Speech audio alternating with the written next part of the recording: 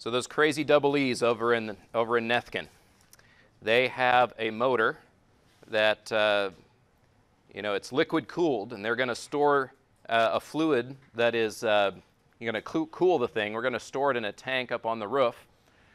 And we need to pump it from the power lab up to the roof. We're going to do that with a hose that has a diameter of 1.1 inch. The tank holds a mass of 2,423 kilograms, and it takes 2.5 hours to fill the tank. What we want to know is what is the velocity of the fluid as it enters the tank on the roof. Okay? So what kind of a formula should we use for this, you think? Okay, we know how much fluid it needs to go up there and how long it's going to take to go up there. We also know a density of the fluid, right?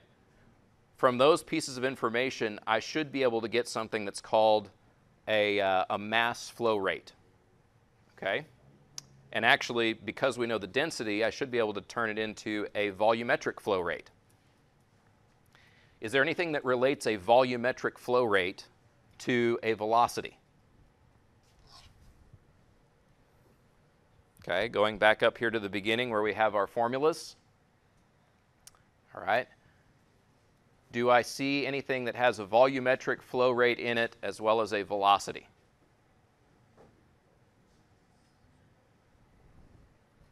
All right. I see that right there. Q is volumetric flow rate, V is velocity, and A is cross-sectional area. Okay, so Q is equal to VA. That's our big equation that we're going to try to use here.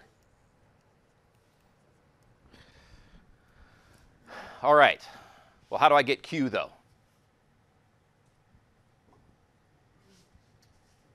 Okay, maybe we'll look up here and see if there's any other place that there's Q. All right.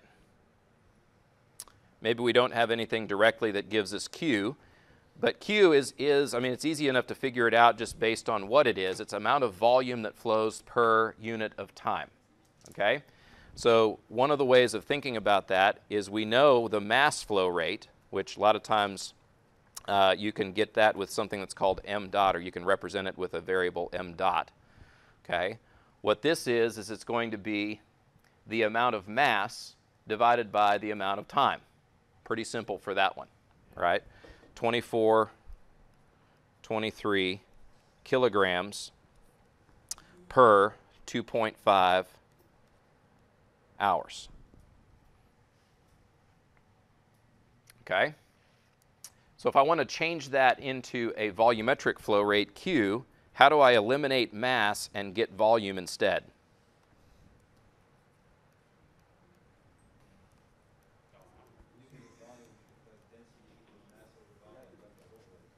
Okay?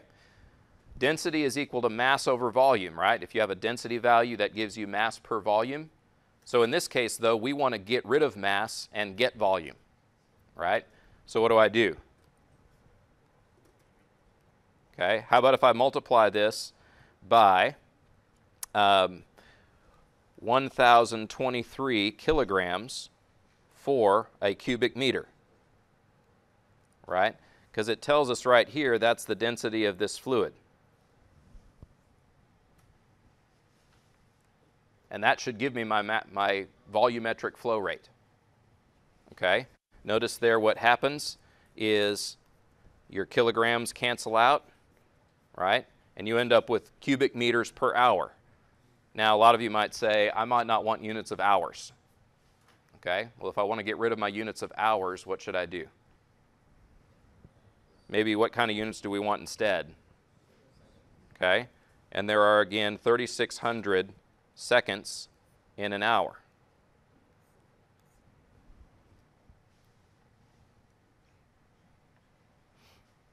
Okay? So now what I have is a number of cubic meters per second. Well, that might be useful. Yes? Okay. The question that was just asked is, isn't flow rate liters per minute? Liters per minute is another valid way of expressing flow rate, but it's not the only way, okay? Because when you express a flow rate, all you need to do is you need to have a certain amount of volume divided a certain amount of time, okay? And so there's multiple ways of doing that. Like a common one that's used in the US system of units would be like GPH. What do you think GPH might stand for? Gallons per hour is not an uncommon unit to see whenever you're dealing with a volumetric flow rate in the US system. So it's a good question. There are multiple ways of measuring the volumetric flow rate. Okay, well, so what do I do with that? I can calculate it, I guess. It's one of the things I can do. So let's put in 2423 over 2.5 times, okay, here I've got 1 over 1023, and then I've got 1 over 3600. Okay, 2.632 times 10 to the minus 4. And this is going to be in cubic meters per second.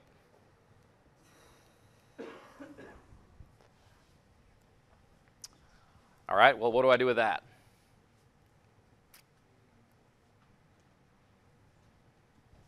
Well, that's actually most of what I need, right? This up here, I can now write it as 2.632 times 10 to the minus 4 cubic meters per second will be equal to the velocity, which I believe that's what we're trying to find, right? Times the area of the hose. And the area of the hose is going to be equal to pi times the diameter of the hose, 1.1 inch, squared, over 4. Well, now we might end up with another issue again. Why is that?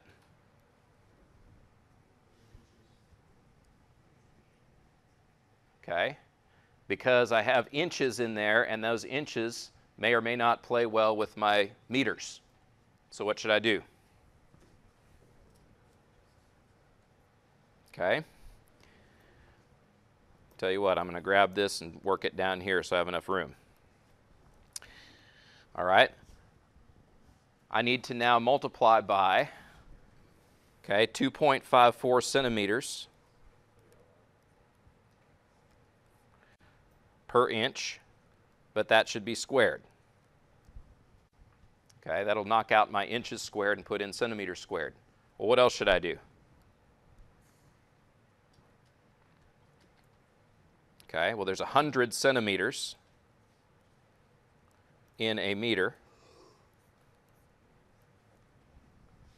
which I can also square that. And now what I'm left with is that a meter squared on the left is going to get knocked out with a meter squared on the right. It'll leave me with a value that'll just be in meters per second. Right? I'll leave 1 meter there on 1 meter on the left and knock out the other meters squared. Okay, which is good. So the velocity just ends up being this value. All right, tell you what, I'm going to take that value and store it. This is in case you didn't know you could do this with a calculator. I'm going to store this value into A. Okay, that way I can use it whenever I write this equation. All right, and I'll write the equation first by selecting A and setting it equal to the velocity, which I'm going to use x for that, multiplied by pi times 1.1 squared over 4 times 2.54 over 1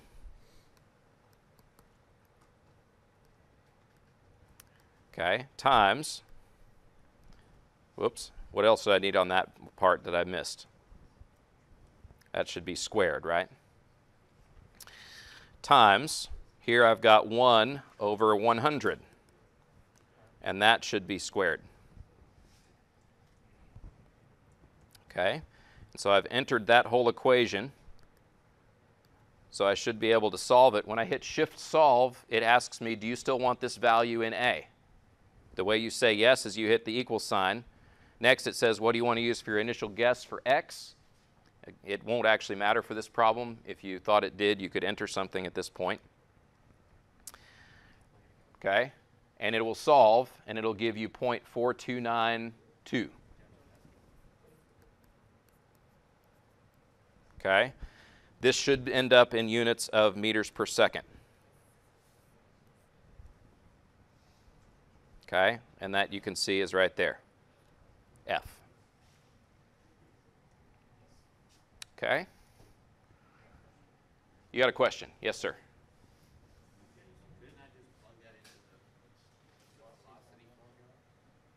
Question that was just asked is, couldn't I just plug it into the velocity formula? Let me see. I haven't actually looked at the velocity formula, so let me check. Okay. For the velocity formula, you have volume over cross-sectional area times time.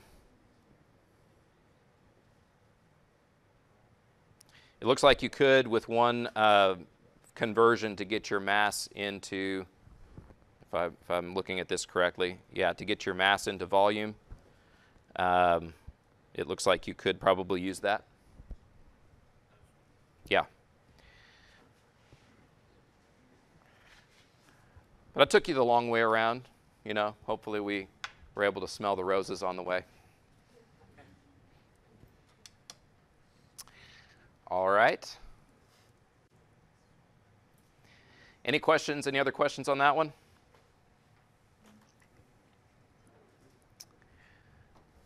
All right, let's do one more.